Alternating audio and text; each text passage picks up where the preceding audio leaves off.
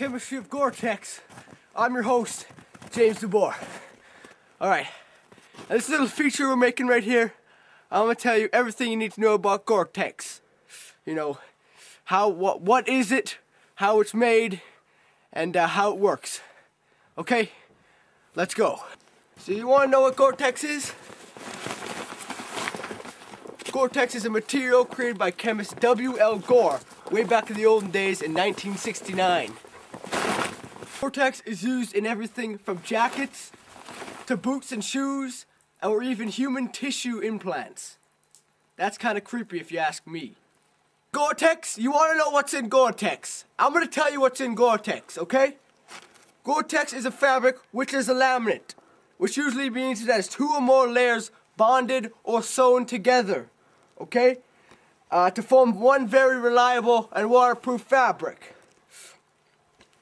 It's composed much of polytetrafluoroethylene, which contains fluorine and carbon elements. You know what I'm saying? To clarify, the Gore-Tex membrane has 9 billion pores per square inch, with each pore 20,000 times smaller than a drop of water. These pores keep wind and water out of the inside of the jacket or boot, but allow vapor to escape, which keeps you dry and comfortable. The Gore-Tex membrane is made by fluorine atoms attached to long chains of carbon atoms. The bonds between fluorine and carbon are very strong polar covalent bonds. The Gore-Tex membrane is then placed in between other fabrics and sewn in to a jacket or shoes.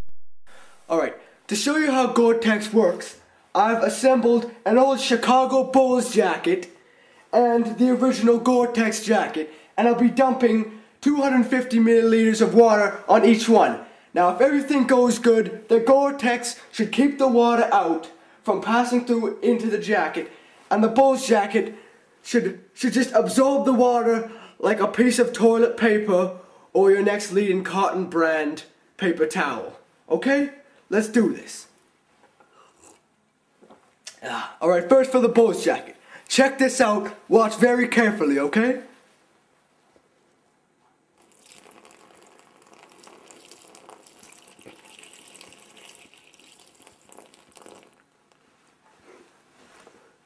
Okay, watch this. In a matter of minutes, all this water will be spread and it'll soak right into the freaking jacket. Let's take a look how we're doing in ground zero. I'm talking inside the jacket. Well, I wonder what the hell's going on. It's as wet as a dead dog's fur in here, okay? There's so much water inside the jacket. If you were in the Antarctica, you would freeze to death, literally. This jacket is not Gore-Tex. We'll let the Bulls jacket soak in a little bit more, but now we'll check out the real thing, Gore-Tex. You can see for your own eyes, this stuff works, okay?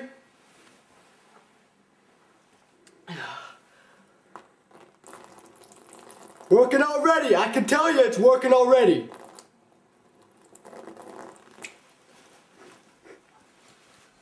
Now look at this. It's pooling up right here. As you can see, it's keeping the water out. Unlike the Bulls jacket, get a look at the Bulls jacket.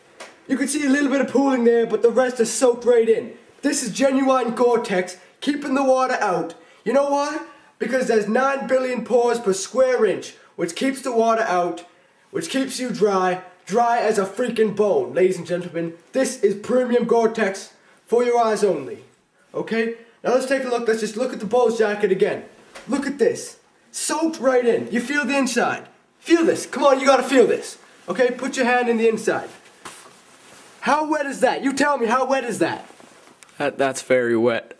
Okay, and look at this stuff.